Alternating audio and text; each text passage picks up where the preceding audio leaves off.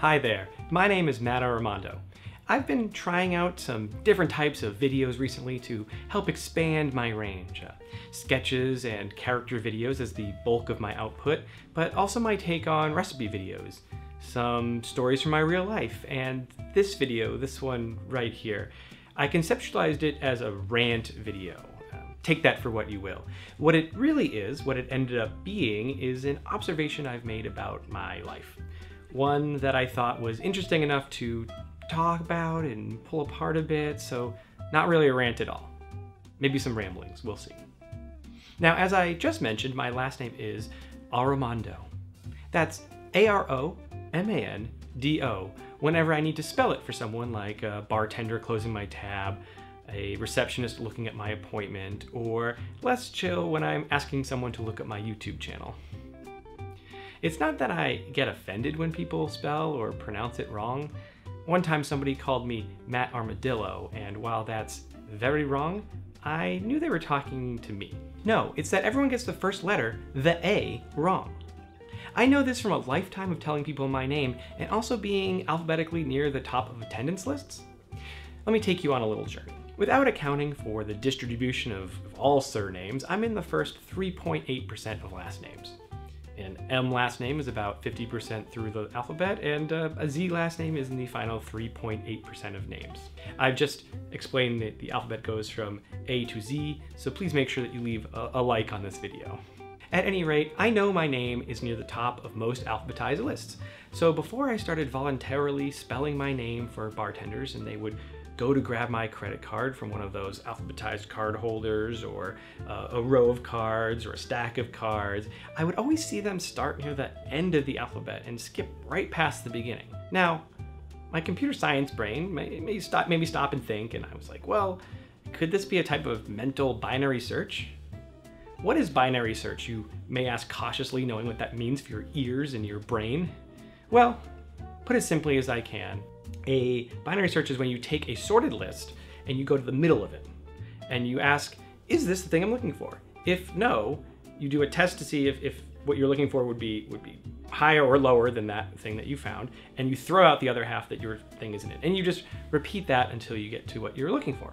It's much more effective than scanning through an entire list to find what you want. Could this be what every bartender I've run into is doing? Maybe.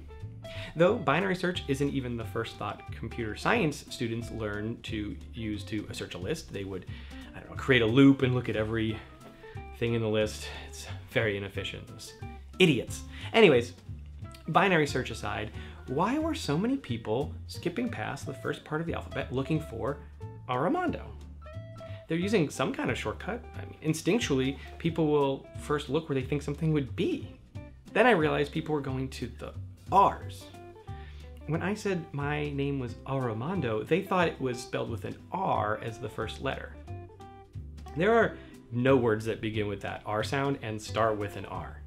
Don't get me wrong, Romando is an amazing name that they're trying to look up, but it's not my name.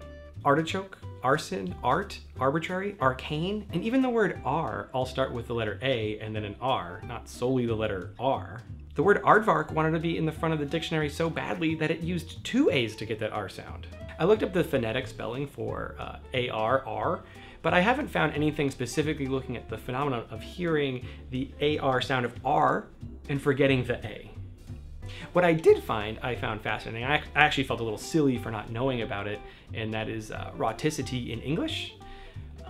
Rhoticity, not to be confused with rotisserie, as I learned from Wikipedia, is one of the major distinctions in how different English speakers speak English.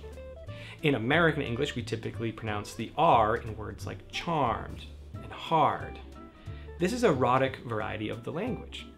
In a lot of England, Australia, and even some parts of the US, speakers do not pronounce that R. Pronunciations like charmed and hard.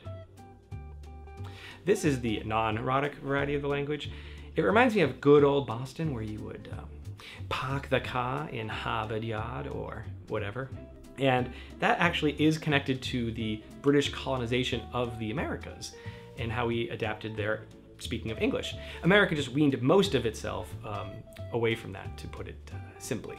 As a native New Englander, I really should have known all of this already, As a person who occasionally speaks in a British accent for fun in my free time, I was shocked to learn that there was such a simple rule for pulling off that accent.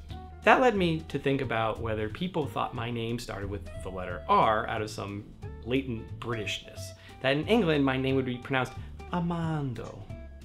Alas, the rule doesn't apply when the consonant is followed up by a vowel. Drat! At least I learned about rhoticity. In the end, I don't have a definitive answer for why people think my last name, Aromando, spelled A-R-O-M-A-N-D-O, begins with the letter R. Everyone knows how to spell army. Though maybe this is why arithmetic is one of the 3 R's.